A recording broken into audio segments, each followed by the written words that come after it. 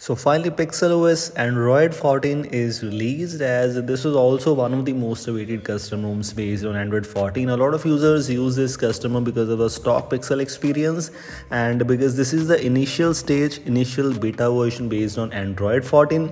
One of the things is it's based on November security patch.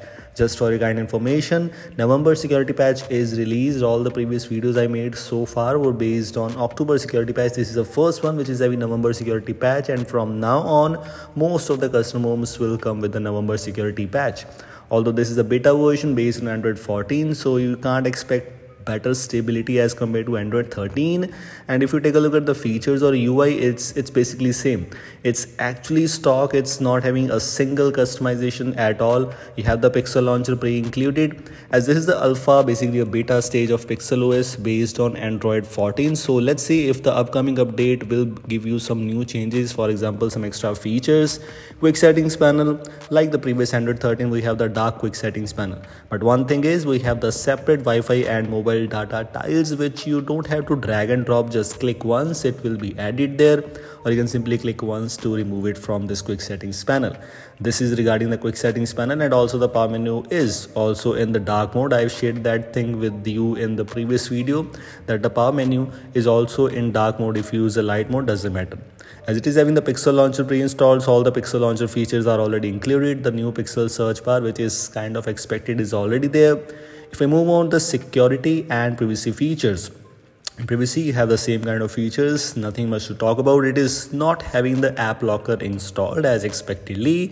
You have the option for all the things which you need in a custom ROM, which are available in the stock Android 14, but no app locker, and also no face unlock too. If I move on to the device unlock option, you will see the fingerprint unlock and the screen lock, and also the feature which was auto confirm unlock, which is actually introduced in stock Android 14. So that is why this will be included in every custom ROM. In Android 13, this feature was not available in every custom ROM because it was not officially available. This was available in some few of the custom ROMs, but right now it will be available in every custom ROM because it's stock and it is in stock Android 14. The settings UI is same because it is having stock Android. One thing is also missing from here is the cloned apps feature, although yes, it was also not released with Android 14 stock Android. But one thing is I found some custom ROMs which brings you this feature. Even CR Droid and one more thing, PixelOS, I guess this was working fine. Battery section, sound and vibration, same kind of options available here and there, nothing much to talk about. You have same kind of UI options, almost same kind of UI options available there. It is not having any kind of customizations. If I move on to the wallpapers and style option, if you're looking forward to these lock screen clocks, these are available. You can configure them according to your own choice, your preference. You also have the option to choose the clock color and size, which is very easy to do that. And if I move on to the wallpaper options, you have the AI wallpaper available. AI wallpaper is one of the things which is available in some of the custom ROMs, so that's so amazing. You can create some wallpapers right now from here. If you click on create wallpaper, click on I agree and done. Right now I don't have any internet connection, so I'll not be able to show you, but this is how it will work. Some wallpapers already available there. And one more thing is emoji wallpaper now will be available in almost every custom ROM based on Pixel, I guess.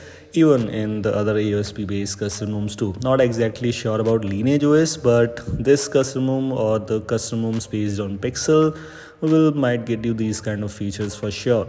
These are the things available in wallpapers and style. You can create random wallpapers from emojis. You know that this was also introduced with Android 13 last updates, QPR last update. In system settings, we have gestures, where if I move on to this keyboard options, by the way, keyboard options are separated from the languages. Languages and keyboard were there, but now these are splitted into two sections in Android 14. In gestures, swipe to screenshot is a must-have feature. At least this is included. It is of course not available in the stock Android, so at least they are bringing us some features here and there, some useful things, including this swipe to screenshot option. Playback control option is also present. Advanced restart option is also present in power menu, because if you want to reboot to recovery or if you want to reboot to bootloader for any reason, then this option is present here for you. In gesture navigation, you also have the option to hide the gesture bar, so that's really useful. All the things I just wanted to let you know I have already shared. These were things I just want to let you know. Thanks for watching. We'll see you in the next one. Goodbye.